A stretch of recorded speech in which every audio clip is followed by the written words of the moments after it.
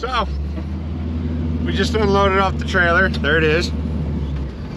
And we are heading out to get this Toyota.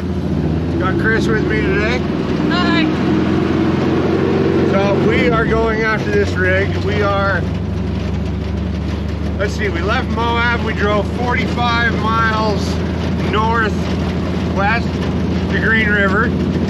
And now we are,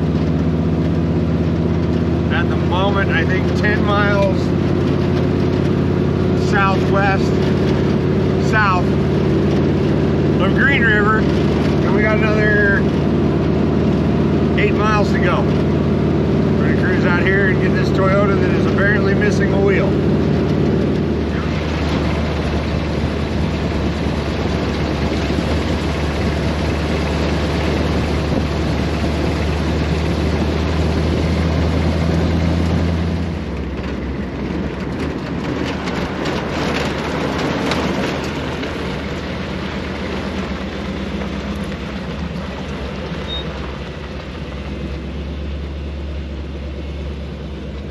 So, this is the San Rafael River, which feeds into the Green River, which then dumps into the Colorado River and heads down to Powell. It's Utah, so they're pretty liberal on what they call a river. It looks like a creek to me.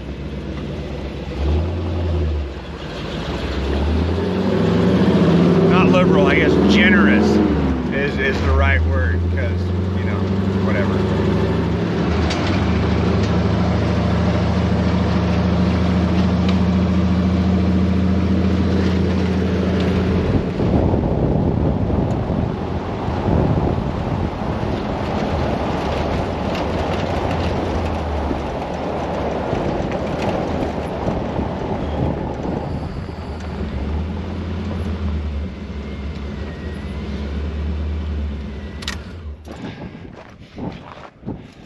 All right, so axle shaft snapped and then it walked out of the pressed on bearing right there and just went away.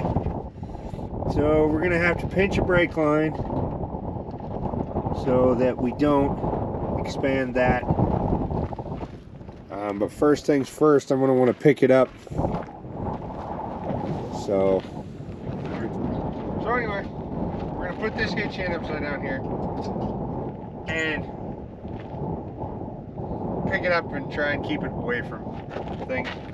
So I would much rather have the new tow truck right now because it has the traditional sling on it, and I think it would be a better fit for this job. However, the new tow truck has a rod knock in the motor, and so I don't trust it to go very far until we get the new motor, which you guys will see very soon. So we're bringing out old Trusty because it just works. So we're gonna do this, get this picked up. So here we go.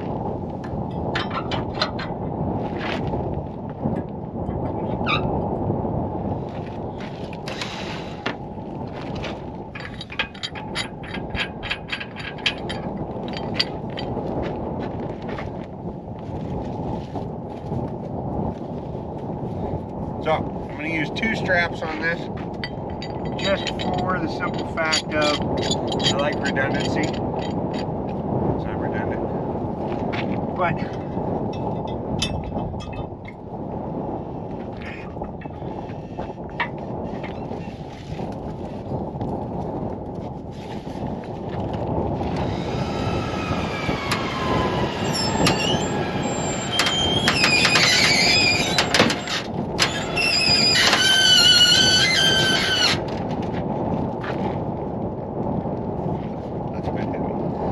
so we're gonna rig it up with our straps and everything and get a hold of this, keep it a set distance away.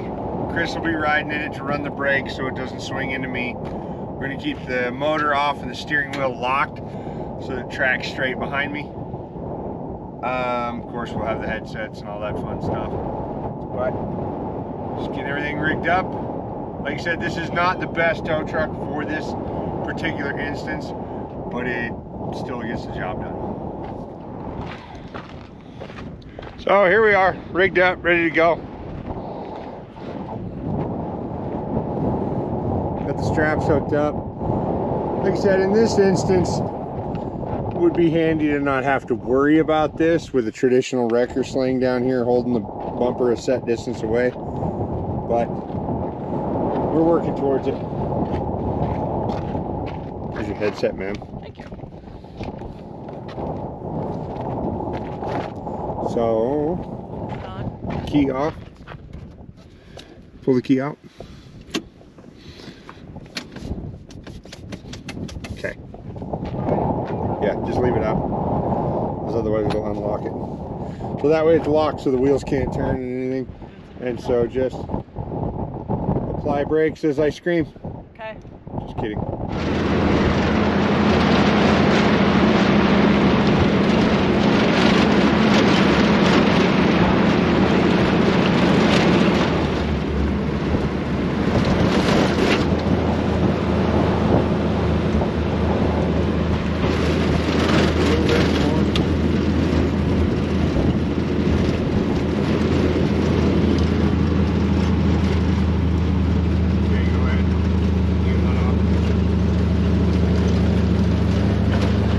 Okay, so I got Chris in the truck riding the brakes when we come to the hill, or when we need to slow down, so it doesn't swing into the back of the wrecker into the pole.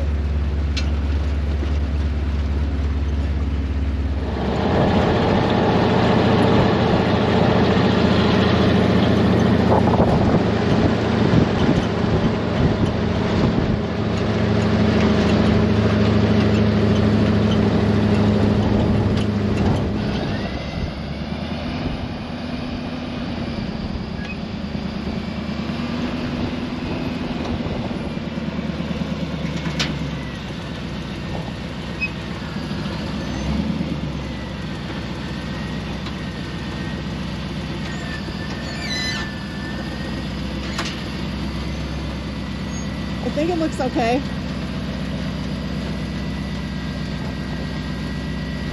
Still good.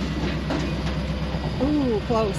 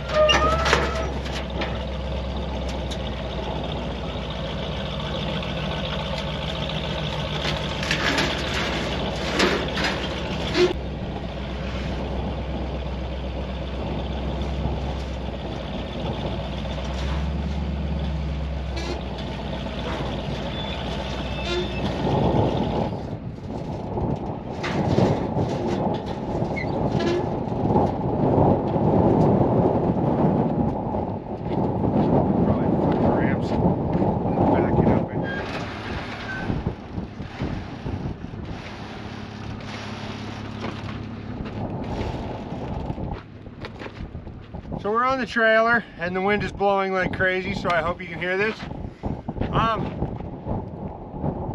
Having a traditional sling to hold the vehicle a set distance away would benefit in this instance, which is why I'm building the new tow truck. The new tow truck in no way is going to replace this truck. You cannot replace this truck. It does things no one else can do, and I will stand behind that. Now,